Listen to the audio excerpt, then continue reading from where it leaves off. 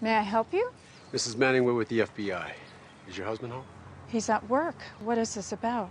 Your daughter, Sydney. We think she's planning on hurting him. Sydney? That's Gary's kid. He hasn't seen her in years. Can you tell us your husband's work address, please? 785 Halbrook Street off Kirkland Road. He owns a gas station. Thank you. Liesl? Hi. Oh my gosh, I haven't seen you since I left Newman. How are you? Oh, this must be Connor. He's gotten so big. Look at you. Connor, this is Ms. Newman, the woman I used to work for before I was let go after 15 years. Let go?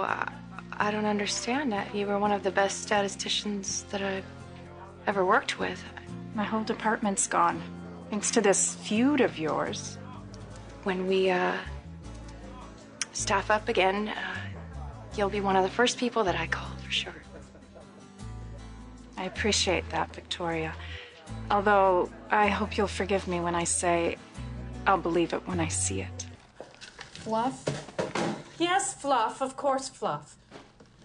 No fluff. Oh, shit. You're always forgetting my stuff. It's not fair. I am not Teddy. It was an accident. Whoever heard of a fluffer night without fluff? That's called a peanut butter sandwich, and it's disgusting. Ted, I am sorry about the fluff. I'm not saying I believe all of it, but I can tell you she's not faking all of it. She goes into great convulsions from 8 to 11 at night. Then she snaps out of it, and that's when she tells us of her visions. There is one more possibility.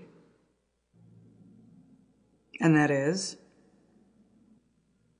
She may be telling the truth. Who the fuck are you? What are you doing here? We came here to kill you.